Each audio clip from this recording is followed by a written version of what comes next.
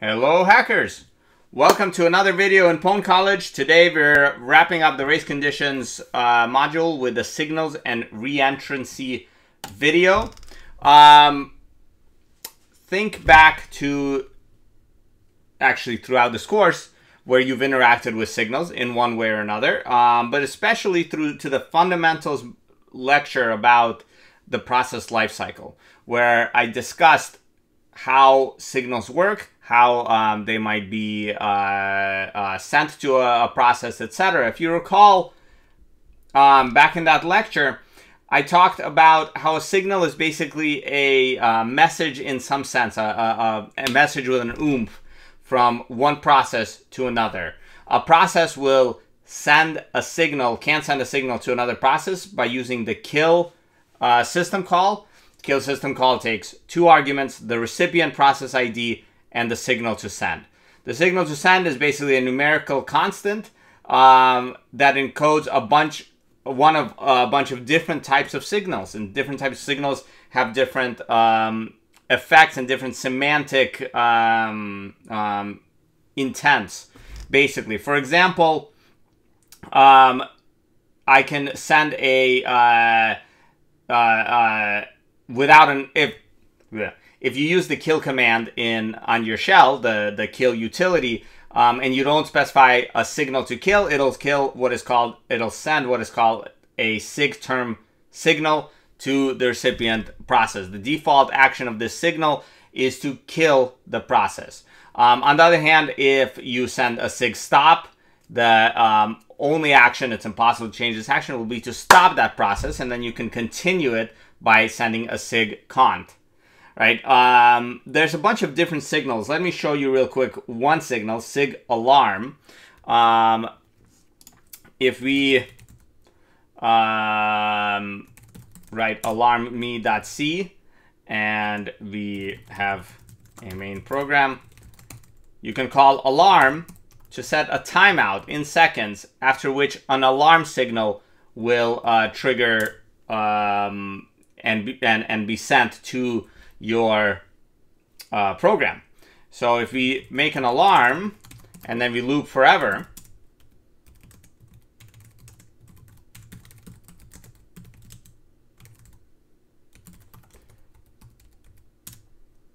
all right, let's run it. After 1 second, we get the printing alarm clock, the printout alarm clock, and the program terminates. That is the default action, for example, of the signal alarm clock. All right, and there's a bunch of different signals. These aren't, this isn't the exhaustive list. You can run kill-L to print out all of the signals that you might have to deal with throughout your computer science career. All right, and of course, they're well documented on Google and probably many other places. All right, let's roll forward. So these are signals. This is how to send signals. Now, I keep saying the default action of a signal, such as signal alarm, for example, is to print alarm clock. Well, it turns out you can change these actions. You can register a function that will be run when you receive a signal. You can register a function for every signal except for sig kill and sig stop. Those two signals are impossible to capture. All right, so you register a signal handler. What happens when you trigger it is that the execution, your process execution, will immediately pause, and your signal handler will be invoked. Let's take a look at what this might look like. I wrote us an alarm.c that basically now registers a signal handler for my alarm, and it says it'll print alarm in all caps instead of alarm clock and exit with the error code 42. Let's compile that, run it, 1, 2, boom. And there we go, exit code 42. So we can successfully capture almost any signal using, by registering a handler. There are two ways to do it. The easy way is to use the signal command function. Signal is a function that just takes a a signal number and a function, and it'll run that function with one argument, which will be the signal number that's received.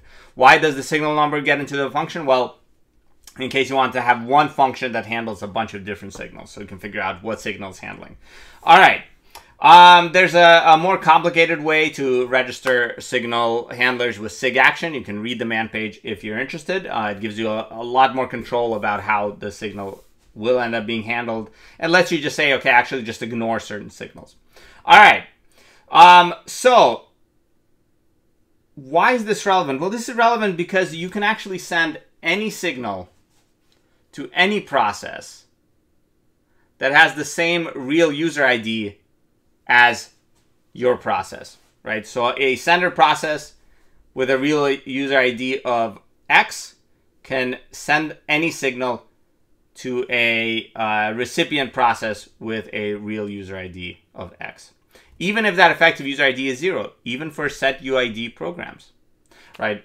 Which is really cool. This means that there could be a set UID program running somewhere, and at any point that you more or less control, you can cause that program to suddenly and unexpectedly to it, because it gets no warning that a signal is coming, you can let it make that program suddenly divert control flow to the signal handler, right? And if you recall in the race condition module, wrong module, sorry, or where did it go? There it is. In the race condition lecture, we had something like this. We had a critical section that we wanted not to have competition between two threads in. Basically, our assumption was that from the beginning of this lock to the unlock, all this code would run, and then a second thread, this program is multi-threaded, wouldn't interrupt and clobber these results. Well, that works for threading, but a signal received here would still redirect control flow from the middle of this critical section to the signal handler. So it's can be pretty tricky handling signals. All right. So what can we do with this power to send signals to any process? Well, we can trigger bugs if the process is, the program is not programmed carefully. Consider, that's weird, hold on. I updated this slide. That should, there we go. I renamed that signal handler to signal handler. All right, consider this program. The program's super simple. It runs a loop, and what it does is it will check if the global number is 0. If it is, it'll increment it, and then it'll decrement it. The global number will always be 0 at the end of this decrement, supposedly. And if it's not 0, we'll print it out. All right, so we should never see anything being printed. But before the program runs into this loop, it'll register a signal handler. And that signal handler for sig user 1, this is user-defined signal 1. It's specifically there to give the opportunity for a developer to implement program-specific signal semantics. Sig user 1 and sig user 2 is another one like that. All right, anyways. So, but realistically, it's not different. This might as well be sig seg v, the signal that your program receives when it's seg faults. Yes, you can catch that signal and do clever things with it, such as debug your shellcode when it crashes. All right. Sig seg, so anyways, when the program receives sig user 1, no matter where it's executing, control flow will suddenly and rudely be redirected to the signal handler, and num will be set to 0. So the obvious question is, what happens if the signal is received right at this decrement pointer? All right, let's take a look. So I created this in signal.c. Here we are. Looks like it makes sense, right? Same thing that we discussed. Let's compile. All right. So we run it. And of course, it doesn't print anything. Num is 0. All right. How do we attack this? Well, we attack this, obviously, by sending a signal, sig user 1, to this program. And we send it a lot, and eventually we will hit the scenario where this runs to increment num, and this, before this guy runs to decrement it, num is reset to 0. This decrements num and turns it from 0 to -1. All right, let's give that a try. If we run this, and then in another window, we get the ID, the process ID of this program.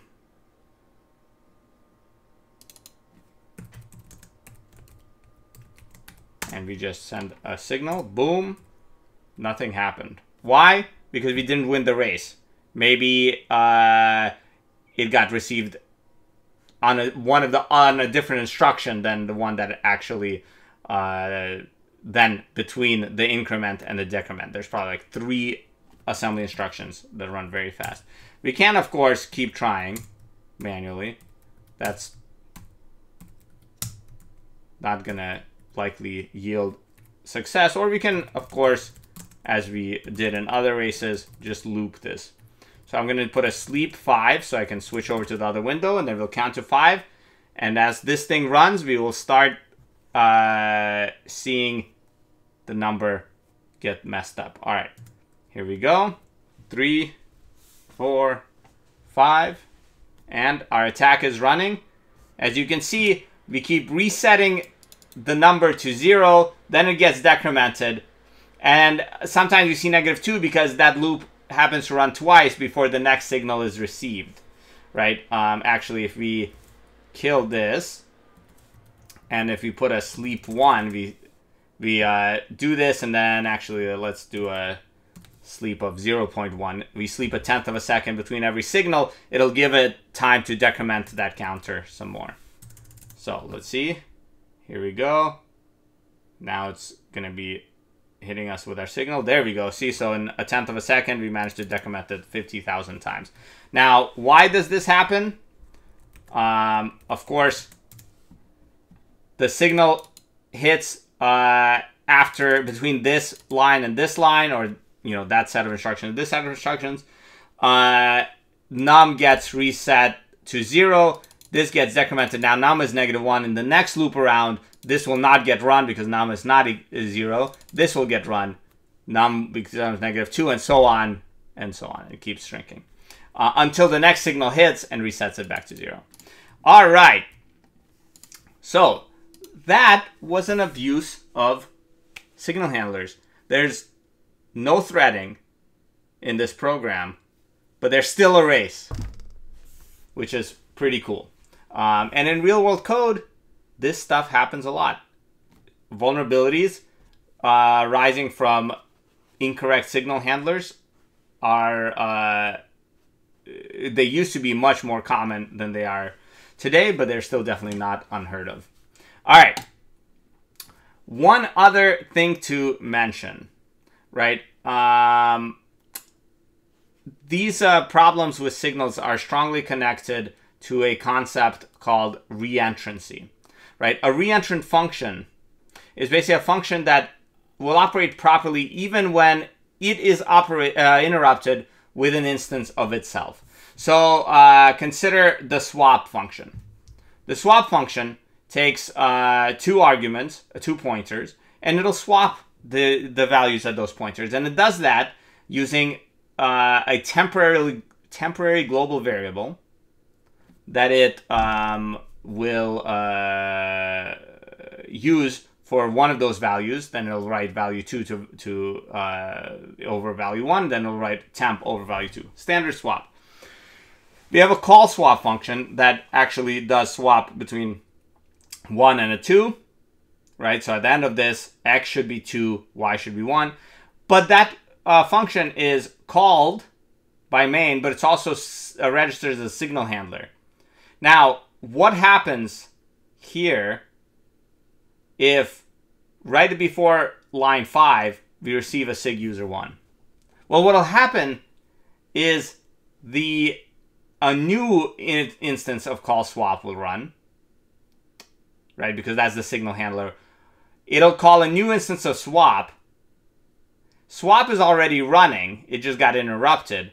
The new instance of swap will run and overwrite temp, right? And in this toy program, that's not a big deal. But in general, reentrancy is a big problem, or reentrancy bugs are a very real thing. And keep in mind, if your program calls a non-reentrant function, or if your function calls a non-reentrant function, then the caller function is also non-reentrant. Because then if you call the caller while the callee is executing, it'll re-enter the callee. In fact, that's exactly what happens in this scenario. Reentrancy as a concept is interesting and not a very obvious concept. I'd recommend giving the Wikipedia article a shot and related references that it will link you to. So this brings us to this question of safe signal practices. And I misspelled practices. That's embarrassing. One sec. Let me fix that. All right. Safe signal practices. The biggest thing in signals, don't call non-reentrant functions in your signal handlers, right? Why? Well, because as we saw, your handler might have interrupted previous iterations of those non-reentrant functions mid-execution, or another signal that's received might interrupt your signal handler's non-reentrant invocation of those functions mid-execution. Or, depending on the settings, we talked about the more complex sig action function to modify actions taken as a result of a signal. Using this, you can set a signal handler to be able to be interrupted by the same signal that triggered it in the first place. By default, you can only handle one instance of a given signal at a time. So if you handle a seg fault while you receive a seg fault, that second seg fault, well, I don't know about seg fault. I'm not sure how that would work. But if you receive a sig user 1 while you're handling a sig user 1, by default, the second one will be ignored.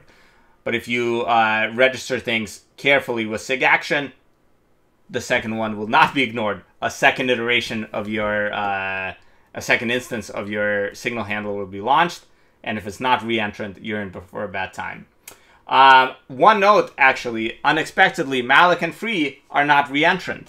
This makes sense if you think about it. Malloc and free both touch a global value or a global structure that is the allocation cache. That modification is not reentrant if ptmalloc is messing with that cache while and then it gets interrupted while it's messing with that cache. Bad stuff can happen. If you're interested on what library functions in libc are reentrant, there's a whole manual page.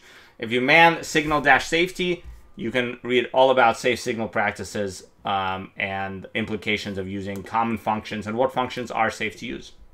All right, hopefully we've learned a lot about signals, and I'm looking forward to see you explore this concept through the practice problems. Good luck.